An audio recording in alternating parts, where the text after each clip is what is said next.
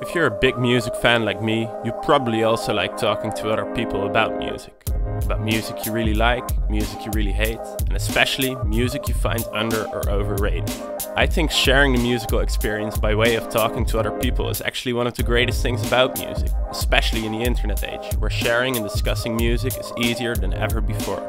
But there are some things that kind of annoy me when discussing music. And if I were to make a list of them, the number one spot would probably go to overly complicated genre naming.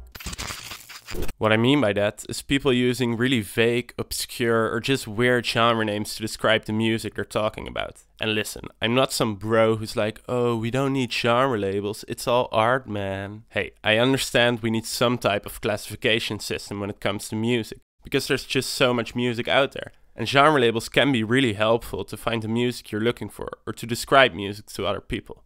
But I think some of us are taking it way too far. Especially when we're talking about pop music, most genres are pretty similar on a technical level. Most songs have a verse, chorus, verse structure, a 4/4 time signature, lyrics in English, and a length of 3 to 5 minutes. What separates hip-hop, rock, EDM and other subgenres are mostly aesthetic differences. The instruments they use, the song topics, the visuals, etc. Which is why I don't think we need a million genre labels to describe all this music. I'm fine with names like house, gangster rap or even post-punk, but I don't think we need to go much further than that. Names like dark wave and post-grunge were made up by music writers and A&R people who just wanted to make a quick buck. They don't mean anything and it's stupid to keep using them. There are roughly 3 types of people when it comes to overly complicated genre naming. First, people who get too specific. This is the most common and in my opinion the least annoying type. They use existing genre names, but the names are just way too obscure, niche, and again, specific. Examples are anarcho-punk and cloud rap. Because I dare you to name me 5 big cloud rappers who are not Young Lean or A$AP Rocky. Second, people who make weird combinations.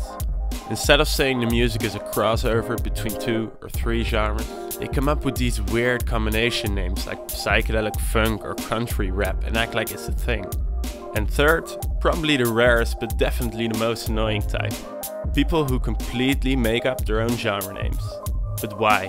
Why would anyone do such a thing? The answer is simple.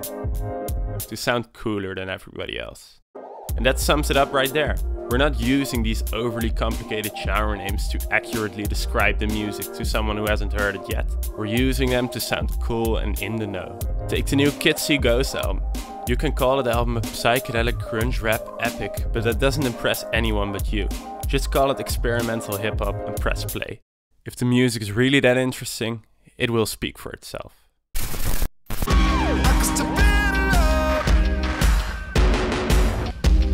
To